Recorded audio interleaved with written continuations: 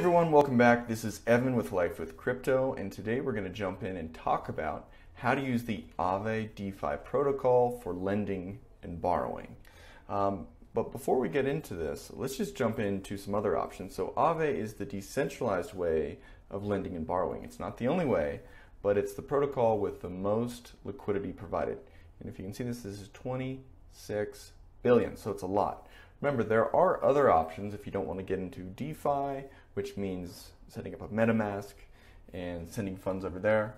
There's projects like BlockFi, which are giving you about 9% interest. There's a link in the description for this if you're interested in that. They also have crypto-backed loans at 4.5%. So that would be their, giving you interest and letting you borrow, along with Celsius, that's giving you 10% on your stable coins from USDC, USDT, even all these other coins. So you can take a look at this to see if they allow you to deposit and earn interest on the coin you're interested in. But also, one of the very interesting things is they offer borrows at 1%, which is quite good. I'm not exactly sure. I'm sure based on which coin you deposit or which crypto, it'll give you what amount of that coin you can borrow.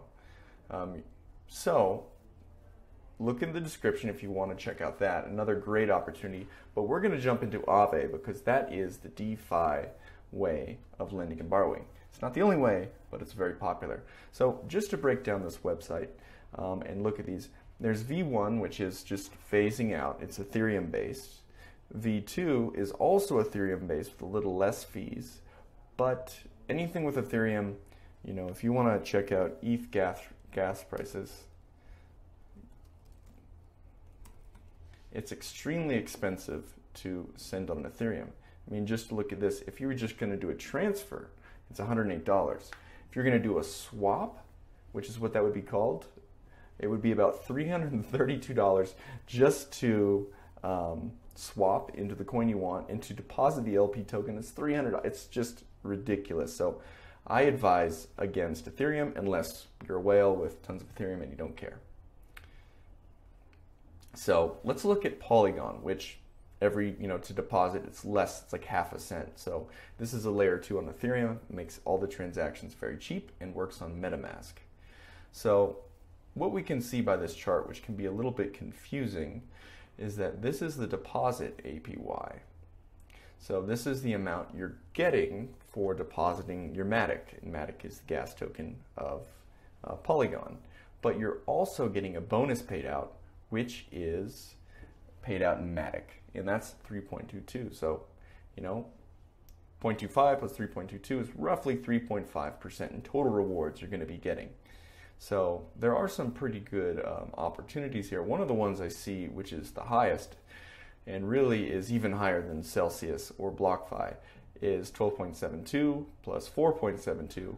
So roughly, you're looking at 18%. 17.5% just for depositing USDT. However, there is a pretty high fee just to borrow from that deposited amount, and that is 15%. And you can almost subtract 7 because you're getting paid to borrow as well. So this number is always paid out to you, and this upper number is the fee you pay for borrow. So if you did 15 minus 7, roughly half, you're maybe only paying 7% to borrow. So some people do a thing where they borrow and then they redeposit it back here to make that 18%. And that's called kind of circular borrowing. Gets a little more advanced, a little bit out of the scope of this video, but I do want to do an overview on this protocol. The other chain that there also has a significant amount of deposited value, about 8 billion, is AVAX or Avalanche. So if you look at this, they're also offering pretty significant rewards on USDT, almost 8%. You're looking at 4 plus 2, so it's about 6.5 for USDC. So there's some pretty cool opportunities. And if you have Avalanche, this is looking at almost 12% to just deposit it. So there are some opportunities, but now you're looking at it from the outside. Let's get into it and show you what it looks like on the inside. Make sure that you are on Matic because we're connecting to Polygon network. We press connect, And this is a browser wallet, which is what we're using, MetaMask.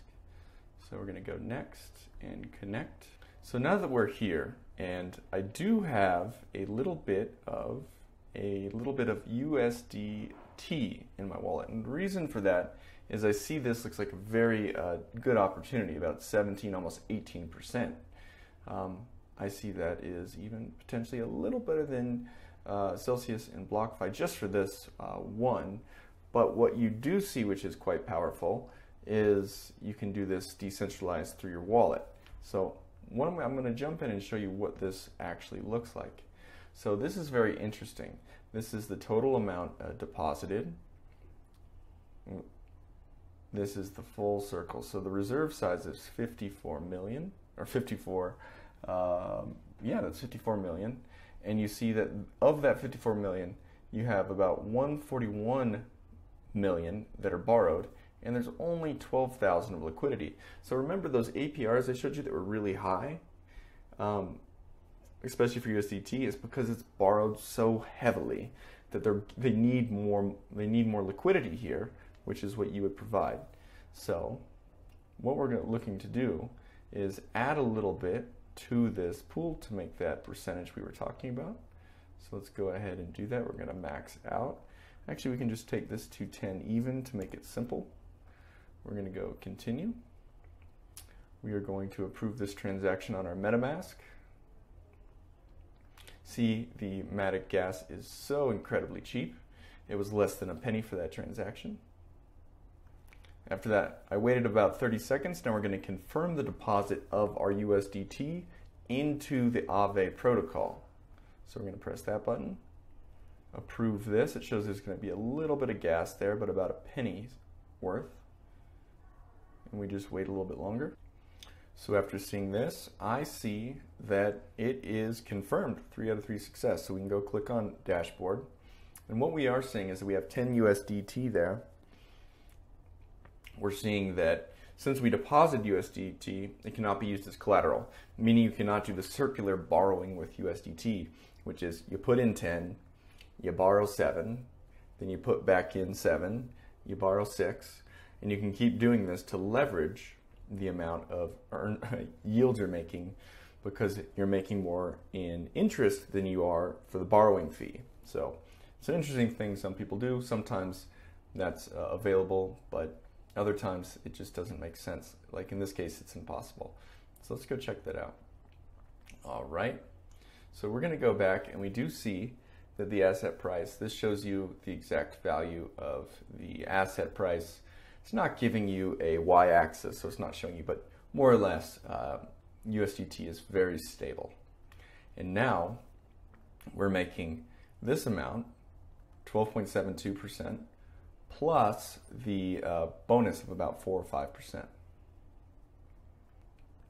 So if you go to your dashboard, click right here, it shows you the exact amount you have and the amount you're getting paid out, which is 12.74 plus the 4.72. And you will see this little extra bonus that appears right here in claim. So obviously when it gets to be enough, you can claim it to your wallet.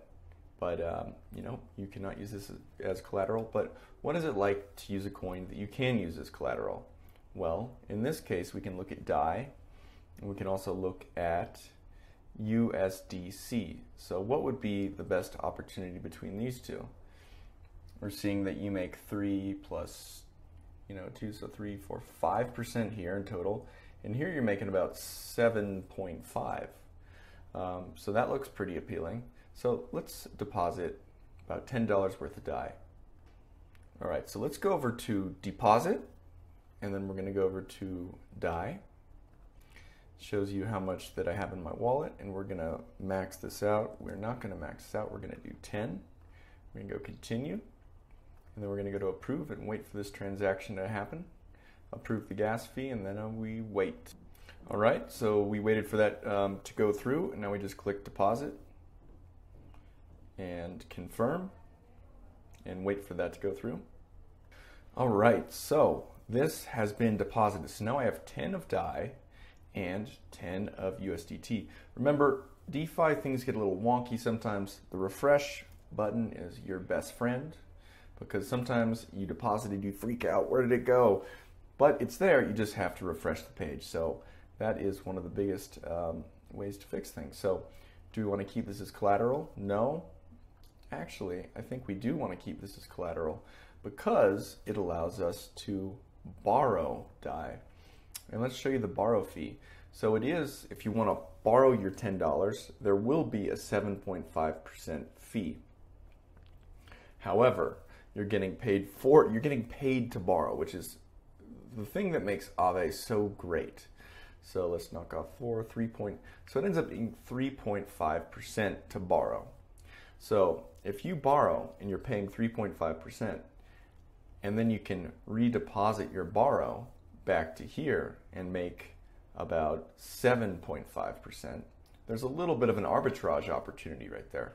So I'm going to show you what it looks like to actually borrow. All right, so what we do is we go over to the borrow section, and seeing that I actually have a little DAI right here, it shows you on a risk scale how risky it is to borrow how much. And remember, I have $10, so the most risky you could do is 7.5%. And this is risky because DAI is a coin that is values derived from staked ETH. So the value of DAI could fluctuate just a couple cents, which if you have this at the maximum risky level, it could liquidate all of your coins and you could lose money, which is what you do not want to do. So I would never recommend taking this all the way to the top. Remember, this whole video is not financial advice. This is just a way of operating and something that I do for fun. So I'm just sharing a hobby with you guys. So it says over here the utilization ratio is about 80.86. And we're seeing that looks like you can borrow up to 75% of the coin you have. So let's keep it a little safer and let's borrow $5 worth. Or even, what does $6 work? It looks like a little riskier, so let's just go into $5 worth. We're going to go continue. Select the interest rate. It gives me 0 options, but it just tells you. All right, we are going to borrow that amount. All right, approve the gas fee and let that go through. All right, so that took about 2 or 3 minutes, so you're gonna have to be a little patient, but it was a success. I now have 5 DAI that I borrowed on top of my 10. So let's go over to that dashboard and see what I have there. All right, so this is my dashboard. Remember to refresh. So here you go. This is what it looks like. Make sure you refresh. So I actually took that 10 and I went over here and I borrowed 5. So I'm actually losing 3.5%, but I have that extra $5. So what could you potentially do? You could go spend that or use that for another investment, or you could just drop it back in here. And if you remember, I had, I had about $13.50 there. It went down to $13.40, and then I had an extra 5 deposited into my MetaMask. So what I can always do is just deposit another little bit more here. The 5 that I just got, continue. I'm going to deposit. So now I have 15 DAI, and you can do a little bit more borrowing on the 15. You just click here, and now my health score is a little bit better. So we can do another fairly safe borrow of 4.45. Continue, take that. And my health factor is getting lower. Remember, the higher your health factor is, the better it is. As it approaches, the lower it gets, the not so good. And it'll denote it with the color, which is very helpful. So now I have that extra for 4.45 here, so I can always just deposit a little bit more back into the DAI, so I'm earning more and more interest. So since I have that 4.45 I just borrowed, let's continue, and then we will deposit that. And when I do that, it really increases my health score from, it was about 1.2 to 1.64. So remember, if you take the money out and you don't redeposit it, it really hampers your health score. So now we go back to the dashboard. Always remember to refresh. And it's interesting. This is how the money has been doubled. So now I'm making 7% on $20, which is actually, this is actually 7.5% on $20, and I'm paying 3.5 for $10. So if you average that out, I could even do the calculation for you. So just to put this in perspective, if you just did the $10 of DAI for the entire 1 year period at that 7.5%, you would be making 75 cents. But with this ability to almost double the amount you've borrowed DAI and make that 7.5% on $20, but there is a fee on $10 of 3.5%, you are then not making 75 cents, you are making $1.16, which is 35% more. I know this is complicated, but I do want to illustrate the power of AAVE, and it is a little bit complicated, but it is a great tool to use if you want to get into this. Remember, if this is a little bit too much for you or a little bit over your head, there's always BlockFi paying out 9%, and there's also Celsius paying out about 10%.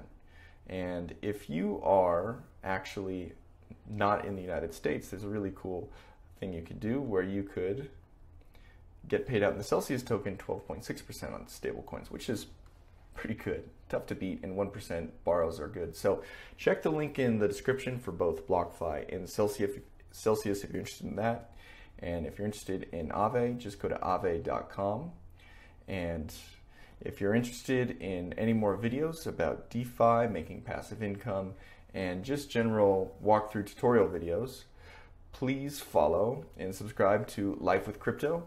And this is Evan, and I will be talking to you soon. Make sure to ask any questions in the comments section. We answer them all. All right? Have a good day. Bye.